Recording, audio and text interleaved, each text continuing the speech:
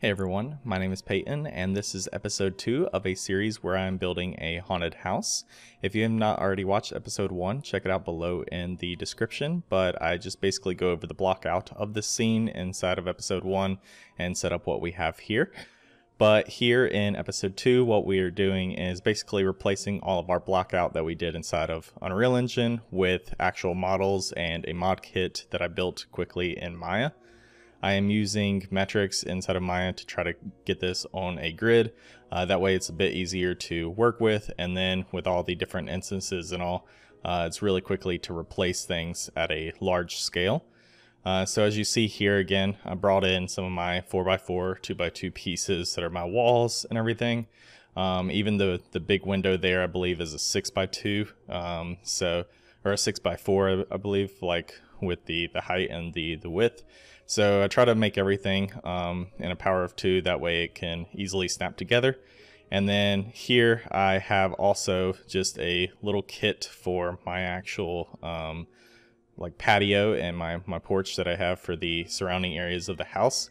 And I also have that on a grid, of course, so I'm basically just popping out that and building it out. It's going to get a little bit bigger than what we had in the block out, but that's totally fine. The block out's mainly just to get the actual form and everything going on with it. But as you see here, like with the snapping, as long as you have your grid elements set up correctly, then things should snap pretty easily. And yeah, it just makes it easy, because if I need to go change a window model or like a wall or something like that, even doing the UVs, I can just quickly do that one asset inside of Maya. Then when I re-import it, of course, it's just propagating throughout the entire environment.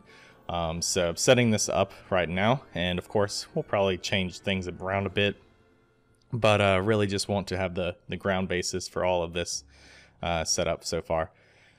So now I'm getting rid of some of those things, kind of like the rocks and all of that are around the house, just because they're getting a little bit in the way. And now I want to actually start to think about my porch and the railings, the columns that I have on the roof element here.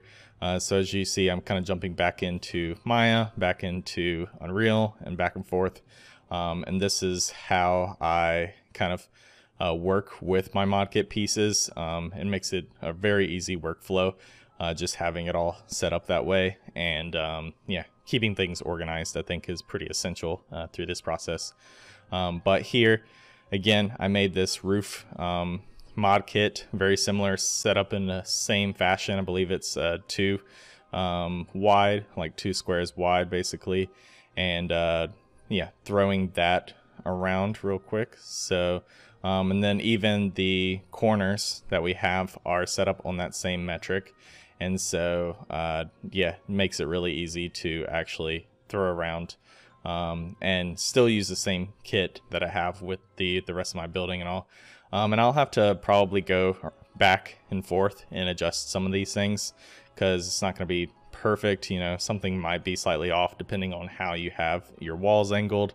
If they're not like crashing into each other, can leave like a bit of a gap.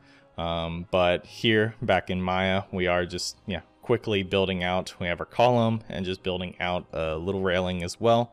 Want to have it inside of here, just because if I can get the right metrics and everything for it, even if it's just still sort of like a mod kit block out inside of Maya, it's replacing that grouped mesh that I had inside of Unreal Engine. And so I can easily, like later on when I start to model it out further, put a lot more details, I can just update this and it'll update everywhere. So that's really the main goal here. Is it's my second stage of, we did our block out, our initial block out inside of Unreal Engine, and now I'm wanting to do that Maya block out. And it's kind of a 2-step process. But now I can have things, make sure that they are actually a bit more on metric and all of that. So this one as well, similar to the pieces, it'll be a little bit different because, my walls are set up slightly different with some of those larger windows in the front. But I am keeping it on the same grid. So I believe these are 4 wide, and of course probably like 1 meter tall or so. But what's nice as well is if you put the center of the pivot inside of those columns, it can really easily snap real quick to the middle, as you see here. And yeah, I just have to slightly adjust my stairs and all, but overall, you know, things are still feeling pretty accurate to what we had in the initial block out.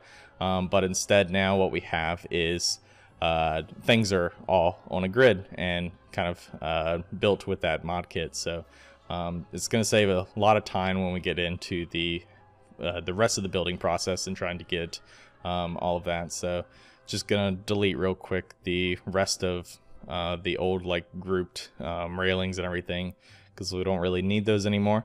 And yeah, just gonna of course now update to my windows with the just temporarily, because we're gonna replace these eventually as well.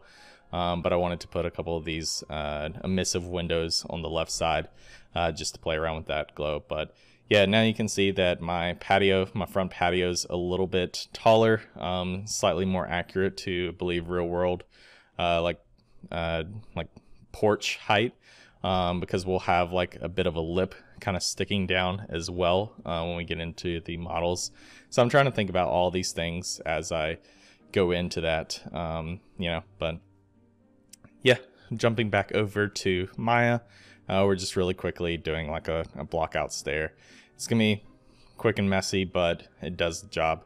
And as you see here too, as we get into Unreal Engine, might be slightly off with the overall scale. So I might have to actually, yeah, like adjust it later on. So it won't be too much of a problem. But now, next thing I want to do is set up my actual fence. And so this is well, I'm just finalizing the porch area on the top. And so one thing that I need is that 2x2 or 2x1 sized, and because it finishes off that right side. And then what I'm going to do with this is basically get my fence. So yeah, just slightly changing my current railing that I have, and going for that fence look. And again, this is just a block out that I've done inside of Maya, and then we'll bring that into Unreal Engine and place it in. That way, it, again, just like the railing, we can really quickly update it as we move forward with the rest of the models. So yeah, get that out and bring it in. So this one's a little bit less of a, I guess, organized. So I'm bringing in my stairs, of course. As I was saying earlier, I think the scale's a little bit off. But what's nice about this is, of course, I can jump back when need be and actually adjust the stairs. But everything's lining up on the grid properly, so that's really nice. And yeah, now I'm kind of placing around my fence. Again, the main thing with the fence is it's not really set up on a grid or anything, so it's going to take a little bit longer to place around, since I do have some of that like kind of organic placement with it slightly broken and all. We'll get more into that again with when we get into the rest of the modeling. But I think this is just a good indication to start off with, is just replacing those pretty quickly. And yeah, just it's the main goal again is to get some more form and trying to replace as many of the Unreal Engine pieces as possible, because you know, those aren't things you're going to want to UV and everything. So trying to get a Maya modeled setup with our assets and mod kit to really help that. So gonna quickly adjust my stairs one more time just because they don't feel accurate scale wise. So yeah, just quickly doing it the dirty way, and basically just bridging these together. Now I have this. I'll clean it up later, like the sides and the back and everything, because we'll probably put some railing on them too. But I think the main goal right here is just to get them to kind of the human scale. Now we'll finish up the rest of this roof and everything in the next video, just getting that actual mod kit and everything in here. But I think this is a pretty solid start for the main part of our mod kit and our house. So now what I want to do is I'm going to use speed tree to quickly just block out a tree that kind of represents my environment a little bit more. I think with this really, you know, I have that cylinder and cone in there. It's working to get like a large trunk shape, but I really want more of just the identity of what type of tree that we might have in there. I haven't decided yet if we're going to do a dead tree or if it's going to be alive and just have, you know, have leaves and everything like that.